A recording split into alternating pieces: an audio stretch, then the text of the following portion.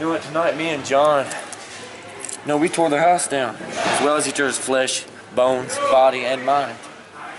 Because you know what, speaking of mind, a lot went into the night.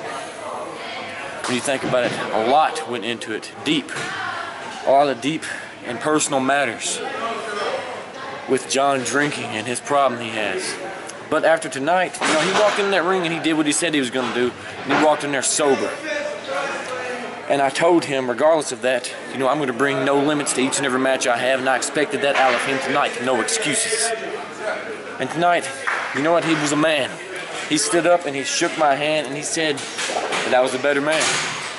And now we're going to put that drinking behind us.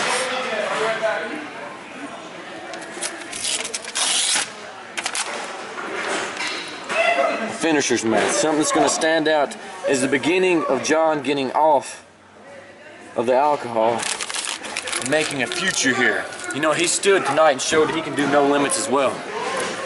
It's going to be a hard and long road, but I know he can do it. And if he needs that help, if he needs another ass kick along the way, then so be it.